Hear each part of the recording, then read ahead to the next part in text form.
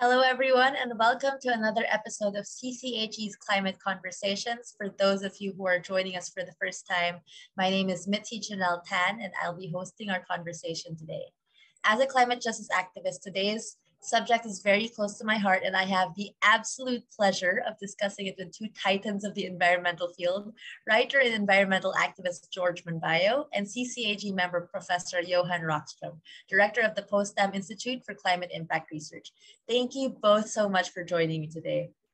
Just days ago, yeah, exactly. It's so good to be together, especially when just days ago, the IPCC released its latest report on impacts, adaptation, and vulnerability, giving yet again another urgent reminder that the climate crisis impacts we're seeing now will get worse with continuous inaction from world leaders. But the worst effects of climate change are not impacting us equally. Rather, this emergency is dividing the world between those with money, tools, and resources to survive, and quite simply those without. And if we don't act now and take vital steps in favor of climate justice, these divisions will only get worse, soon becoming unmanageable for poorer, more vulnerable nations. So my first question for the both of you is, given the report and how big it is and how important it is, what are your key takeaways?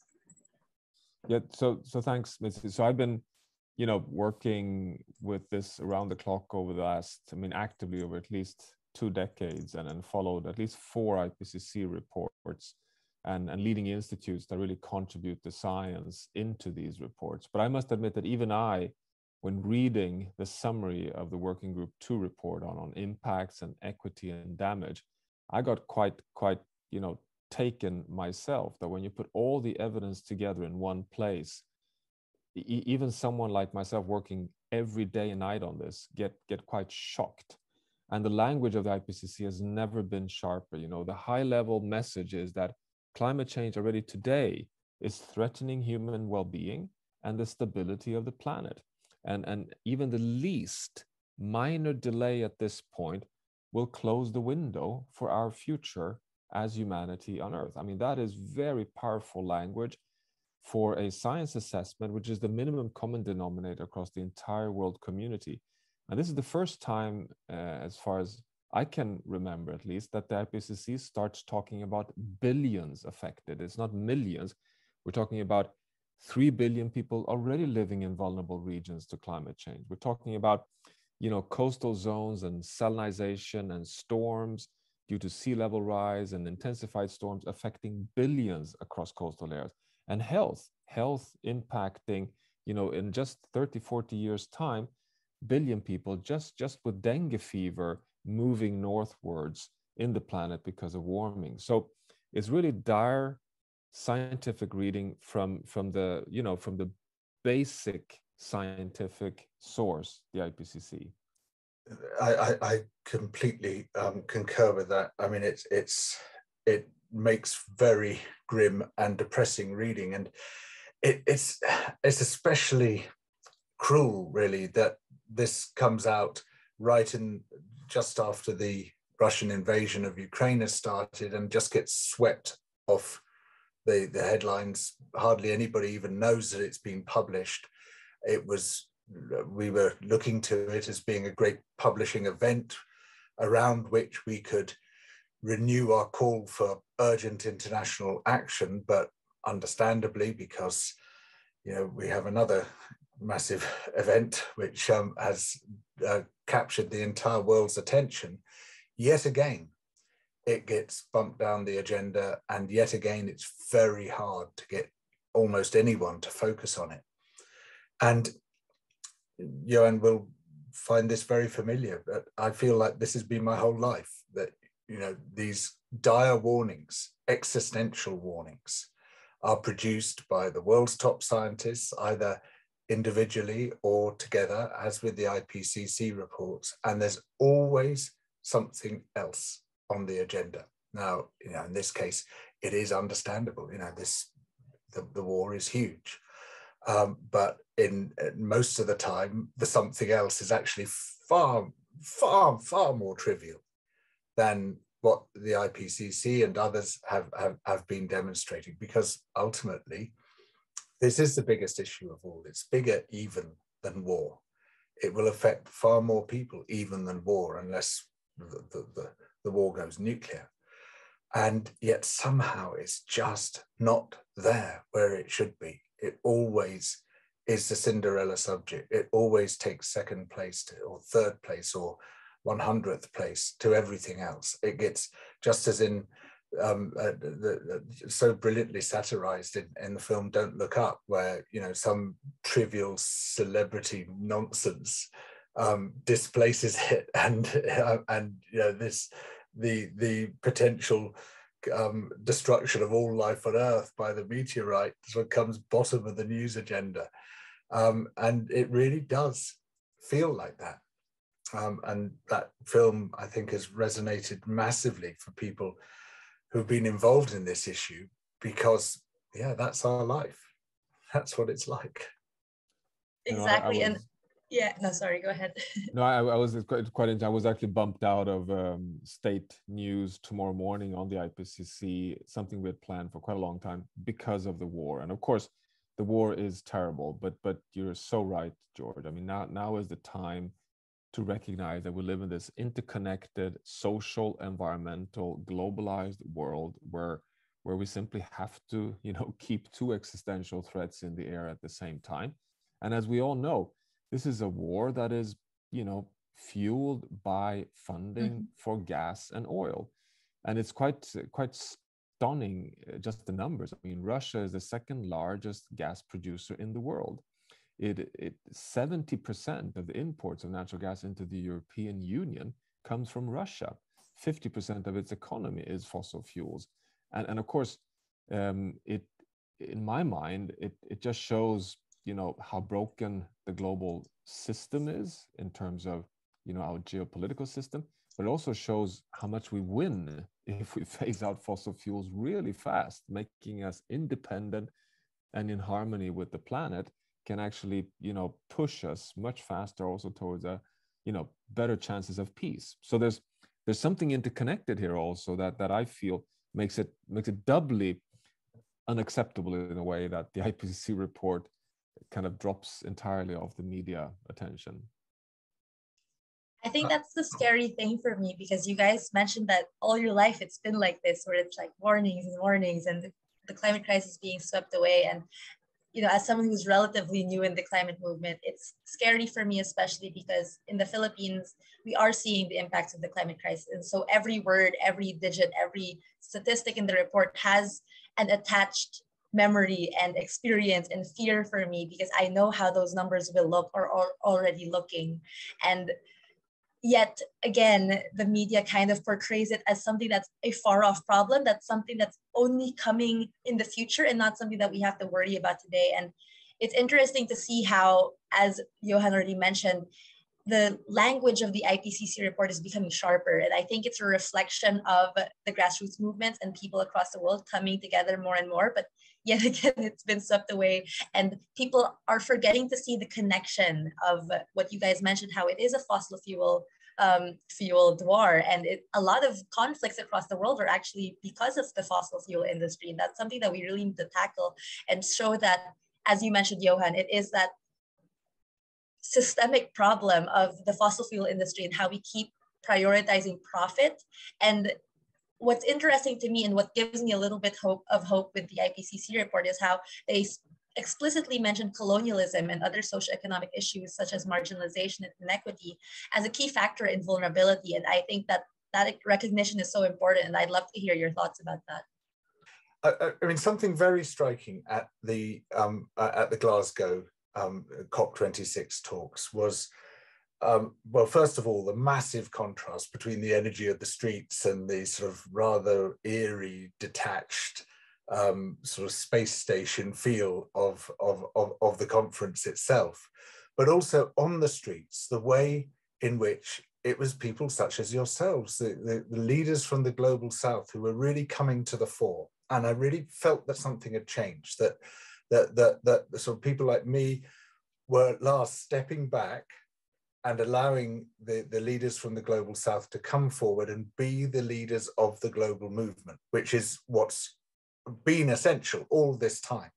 But we've kind of shaded you out, to be honest. That's the truth of it, and it's wrong. It's profoundly wrong, and that itself is an element of colonialism. But we've known for a very long time that it's the poorer parts of the world which will get and are getting hit first and worst by climate breakdown, and the countries most responsible for it which get hit last and least. And so the voices we should be hearing are fundamentally, above all, the voices of the global South. And we can't be an effective movement unless we are a climate justice movement. And climate justice, of course, means those voices being at the fore, but it also means massive transfers of resources, and it means an end to neo-colonial practices of sort of dumping our CO2 effectively on other nations while we in the rich world make phenomenal amounts of money by burning fossil fuels and powering all the other processes, including the extraction of resources from poorer nations. It's by no means just about handing over a bit more climate finance. It's about really a fundamental change to the global economy. And unfortunately, that's just not on the official table at all at the moment. I must admit that one thing that I felt was very misunderstood in Glasgow is, India announced quite early in negotiations that they, commit to a net zero pathway. I mean, scientifically too late, landing 2070, but that was remarkable. It was something that was unexpected, that India, which has almost always rightly claimed its right to continue gradually increasing emissions because they have per capita levels that are so low and that they have not contributed to the historic problems. This whole discussion, but we're seeing large developing countries accepting that we're all sitting in the same boat, we're sharing the same atmosphere, and that it's a transformative moment. And then 2 days later, they get hammered because they don't accept the writing of phasing out fossil fuels. They want to phase down fossil fuels, not recognizing that, India has accepted to go zero carbon in basically 40 years' time, and in an economy that, is growing so fast population-wise. They have to lift people out of poverty, and they have over 50% of energy sources from fossil fuels. So this is a major, major problem, of course. But to hammer them down because they are not willing to just phase out fossil fuels overnight, I think is really unfair.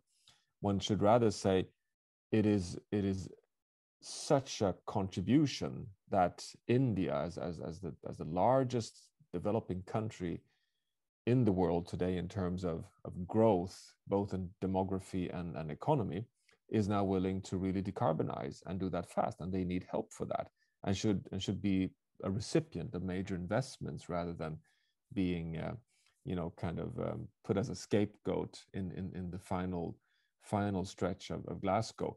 And so that's I also see this as one of the big dilemmas we have, and we know that the subsidy numbers for fossil fuels with direct and indirect subsidies are at the level of $1 trillion, and we're not even able to fill with 100 billion the green climate fund, which of course is pathetic. I mean, it's an embarrassment for the world, because if we had the money, it would give the credit strength for Nigeria and Burkina Faso and all the other countries to more rapidly transition over to renewable energy systems. Today, they cannot do it, not because the technologies are not there, but because they don't have the credit worthiness to get low interest rate to take the loans required for that investment. So it's something that we need to really work on very hard also in COP27 in Egypt, which will be, of course, a lot focused on equity. There was a sense of betrayal that I felt while at COP26, because, once again, the global South, India, became the villain of the story. When you look at it, if India was asking for climate finance, and then they were told that, no, we can't give you that. The mechanisms that were supposed to be for loss and damages and fund transfer became a dialogue blocked by countries like the US. And then the US goes and says, oh, India, you're a bad person for not transitioning fast enough. And I think that that's something that we have to look at and analyze, because I remember when the final text came out, a lot of people were really angry at India, and we have to really interrogate where that anger is coming from also, because obviously behind what mainstream media was showing, there were these things where, again, the global north countries, they were blocking a lot of things for climate finance. And as George mentioned, that climate finance, it's barely a drop in the bucket, but we can't even do that, right? And leading up to COP27 in Egypt, loss and damages and adaptation are topics that are being talked about a lot right now. So maybe you guys want to give a very short explanation of what loss and damages are and why these two things are so important, especially in our topics today and with relation to the IPCC report. Yeah, I can kick that off briefly. I mean, the loss and damage part of the climate negotiations is one of the most important, but also one of the most sensitive, one of those parts that have been lagging behind actually after the Paris Agreement in 2015. We were still not made the home run on loss and damage. This is, of course, the agenda that is one can argue most important for developing countries in the world, because they are most affected due to the climate damages so far and have caused the least of the global warming and the global heating. So therefore, the loss and damage is an attempt of trying to get rightful compensation for losses and damages, climate impacts occurring both at short and long term. And of course, this is very complex because we have long-term impacts that are so damaging to the point that you can talk of existential risks. I mean, you have whole nation states at risk of disappearing, and you have large coastal zones at at very high probability going to, over the next 50 years, to be basically non-livable regions for hundreds of millions of people. So it's not an easy agenda to handle, of course, but it's a really central one. So it's about the compensation for those who are, you could call, the victims of unavoidable global warming. Of course, as soon as you start to look closely at the loss and damage agenda, you see that, well, actually, a lot of this can't possibly be compensated. Money can't make up for what people are losing already, including their lives, of course. And so it should really focus everyone's minds on just what we are facing here. You know, you can give people a mountain of money, but you know, if their homes have been swept away, if their lives have been swept away, that's not going to make any difference. Of course, it's desperate. It's absolutely essential that compensation is paid, but the compensation isn't compensation. It can't compensate for the losses which are being inflicted, and will be massively greater unless we have this urgent decarbonisation program where we transform our economies at the sort of speed with which the US transformed its economy when it entered the Second World War. And one of the great ironies and paradoxes of the situation we face is that, sort of, just as we've come to know over the past 3 or 4 decades just how urgent and essential this issue is, just how it threatens everything we know and love, all our hopes, all our dreams, can vanish in the face of climate breakdown, is the period in which governments kind of have washed their hands of governing and said, oh, you know, we can't do anything, we have to leave it to the market. Who are we? We're only the government. What can we do? And there's this can't do culture which has spread around the world. It's called neoliberalism, where it basically says that governments shouldn't engage. They shouldn't drive change. They should just step back and get out of the way. Whereas we urgently need government intervention. We need governments to direct change, to direct this great transition. And when they do, they can act with extraordinary speed and effectiveness. And so what we saw on the 8th of December 1941, well, we didn't actually see it, but what happened on the day that the US joined the Second World War was, the starting gun was fired for this total shift. And within about 3 months, the US had switched from being a largely civilian economy to a largely military economy. You had teams of men going into the vast car plants in Detroit and jackhammering this huge equipment out of the ground. And within weeks, it was replaced with equipment turning out fighter planes, turning out tanks, turning out missiles and rifles and all the equipment they needed. Between 1942 and 1945, the US federal government spent more money than it did between 1789 and 1941.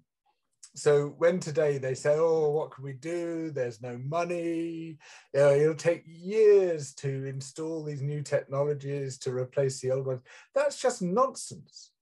It's just complete garbage, because when they want to do it, they can do it. And they have done it in the past, even in situations where we didn't have digitization and just-in-time delivery and all the things that we have today, which should make it even faster. We could turn it around in no time at all. But what's missing is not the money, it's not the technology, it's the political will. That has been the crucial missing element.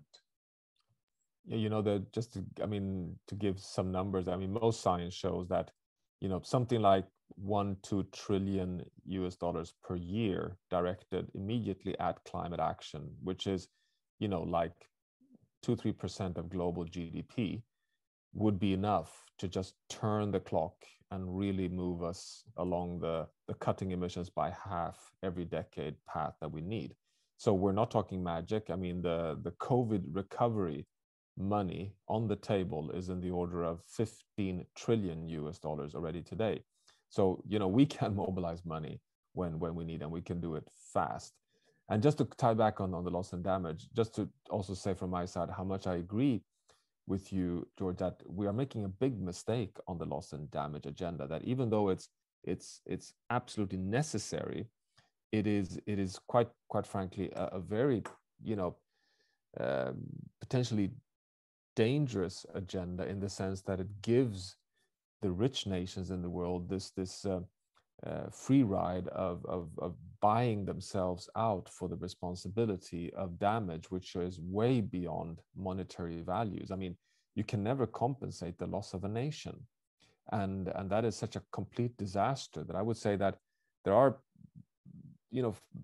absolute red lines in the sand, and then one of them I would suggest being that there is no right to fundamentally undermine livelihoods for full societies. That's simply just beyond the moral acceptable thresholds in the world today. Nobody would accept that the UK suddenly would disappear under sea level rise. So we are it's a delicate agenda. One has to kind of play it very carefully, that on the one hand, yes, compensation is needed, but on the other hand, there are kind of red lines beyond which we cannot be allowed to go. And we are unfortunately moving towards those red lines very rapidly. So that's, again, an argument for the rapid turnaround. Exactly. I don't think it should be a scapegoat. That's the difficulty. I think, you can see how fast they act if they have something to profit off of it, or if they're benefiting from it. And you can see that they'll do absolutely everything they can to maintain this system and to maintain this status quo, that something such as climate compensation and reparations can be used against the people who need it.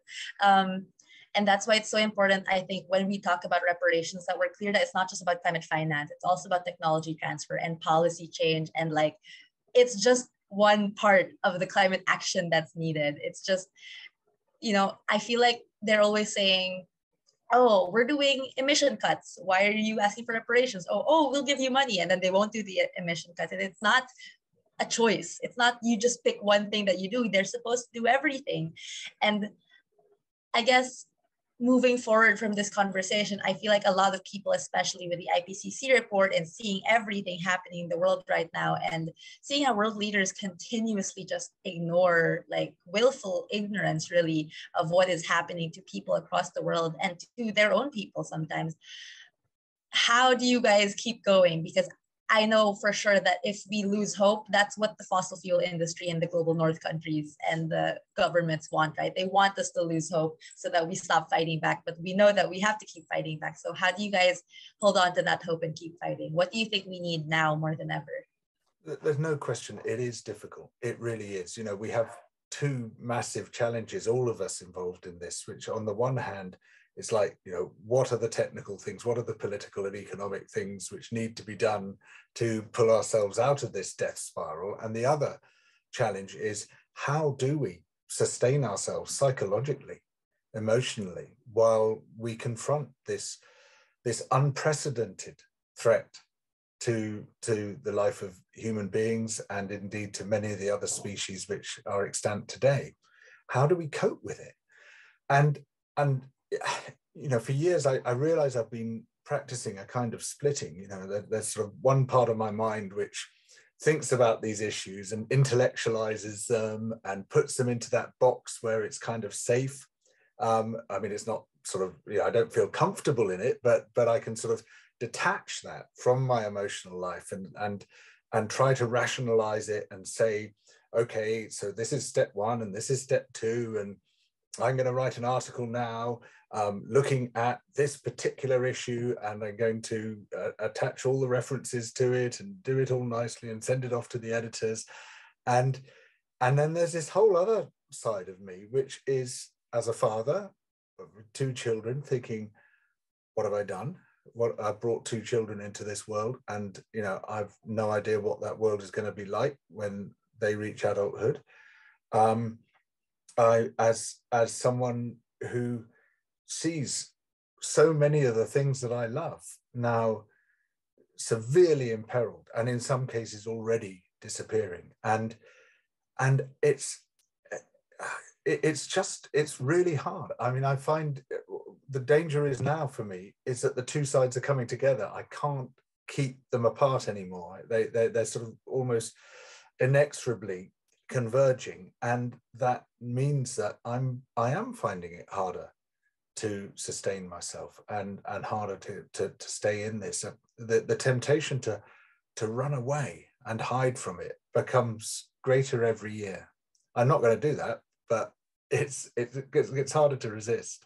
Yeah, let me connect where you end there then, George, and then but actually share with you also, Mitzi, two positive sides that I actually feel genuinely. I don't say it just as some kind of personal therapy, but I really observe, and I think is at least helping me, and I think helping many in the academic community as well. But number one, I mean, it sounds terrible to say it, but one reason for hope is that we're starting to feel the pain across the entire world. And this is actually a necessity. I mean, I've been living in this frustration, and I know that you shared as well, George, that we talk about climate change. Slowly but surely, people have accepted that we're causing it, but we're causing it sometime in the future. And we're causing it, certainly it's the poor African farmers that are affected. It's far, far away, and it's far in the future. And now it's coming to home. It's hitting the flash floods in Germany, the 49.6 degrees Celsius in Lytton that then burned down 2 weeks later because of the drought. It's hitting every corner of the planet, and it's hurting also the rich north, if we put it simple. And I think this is something which is starting to sink in, this sense of unease. You don't understand everything, but something is kind of freaking out in the whole climate system. And I think that is why the European Union today, for example, is actually moving quite decisively forward. But the second window for hope is, you know, just to share with you, Mitzi, that myself and many with me for several years actually were wondering, where are the youth? Where are they? I mean, how can it be that they are not rising for this tremendous injustice? How can they accept that we, the adults in power today, will be handing over a less livable planet to you guys, and you in the 80s and in the 90s were actually quite silent?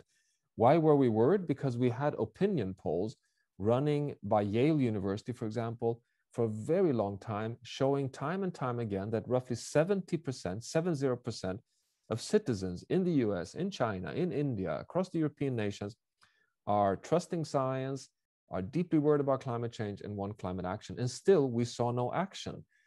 So when the Fridays for Future kind of, erupted in this volcanic global uprising in 2018, many of us sat back and said, finally, here you are.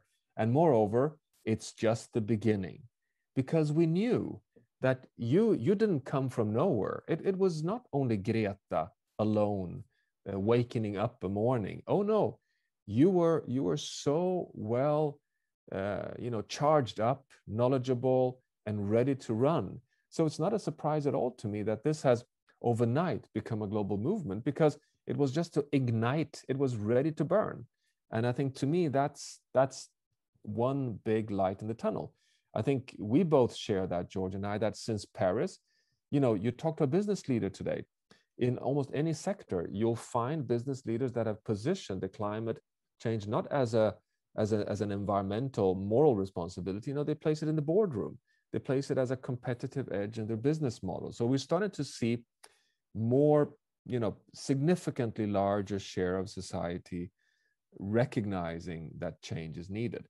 And then the third and final, which is the most important one actually, is that when I started as a student doing studies on sustainability, it was still an environmental agenda. It was very much about protecting, reducing environmental impacts. It was about basically pushing humans away from conserving nature.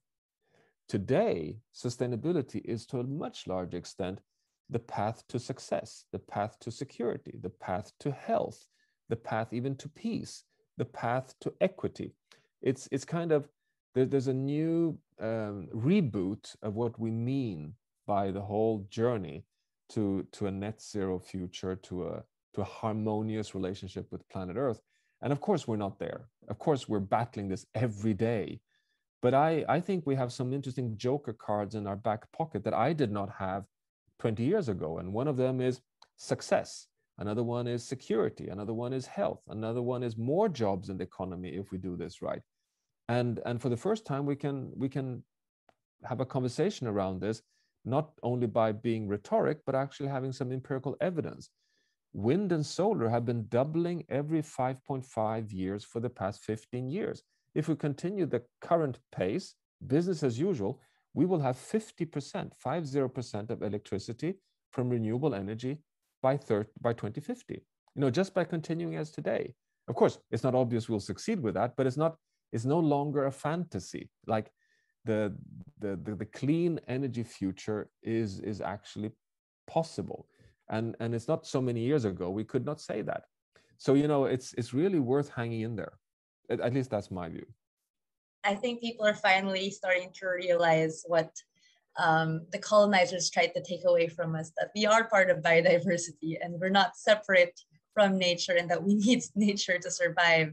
And regarding like energy usage, I think it's so important that when we talk about just transitions and renewable energy, we also talk about how we consume energy in the first place, right? Because one fear that I have is that sure, we'll have a less warm world with renewable energy, but then the consumption and the production that's happening is still at the same rate, and what will happen to the minerals that you need to create these renewable energy, and the lands that you'll have to take from people to have these solar farms and these wind turbines. So I think there's a lot to talk about, but I definitely agree that there is also a lot to be hopeful for.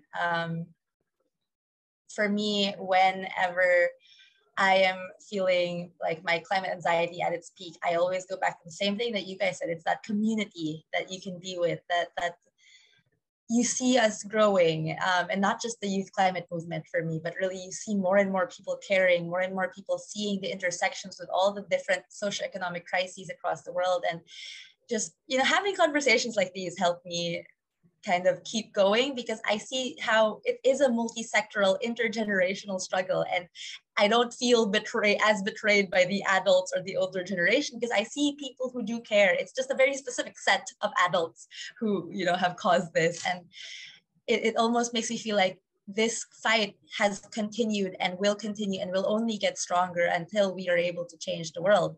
That I think is so inspiring, and I think that's what we really need to focus on. With that, is there any last words that you guys want to say to everyone?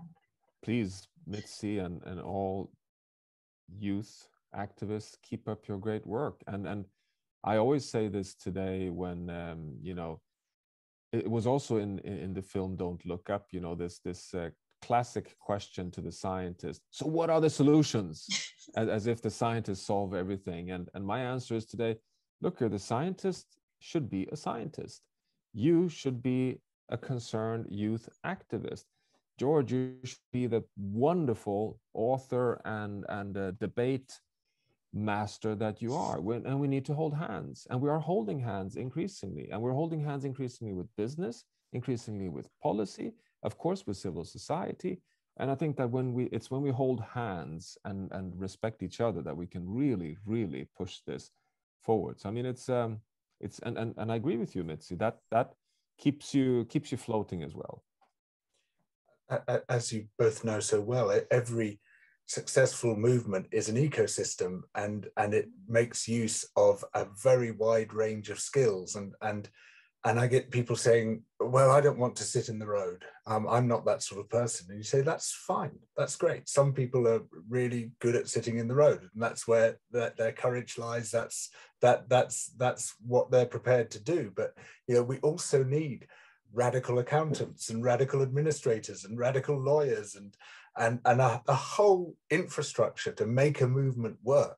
And we draw upon the scientists. We use their fantastic, invaluable documentation, forecasts, all that work which shows what the situation is. And then we pick that up and bring all our different skills to bear on that. And you know, I come in as a writer and journalist and stuff, but you know, and others, Mitzi, come in as activists, and others come in as the people who sort of glue it all together. And there are loads of roles, hundreds of different roles within this, and every single person on earth can play a part in it, and should and must. I feel like so many people think that activists are only people in the streets, but for me, it's anyone and everyone who's doing what they can to make change. And that's really what we're doing here today. Like, everyone is just trying to change the world for the better. And that sounds so cheesy, but that really all that it is. The fight for a world where no one is left behind, the fight for a world where we don't have to be afraid of, you know, typhoons or fires or droughts or war even. And so, yeah, I just really want to thank you both for joining me today for this crucial conversation, and to thank everyone who tuned in today. And if you guys have any questions for George or Johan, then please send them to the CCAG team on any of the social media channels. See you soon.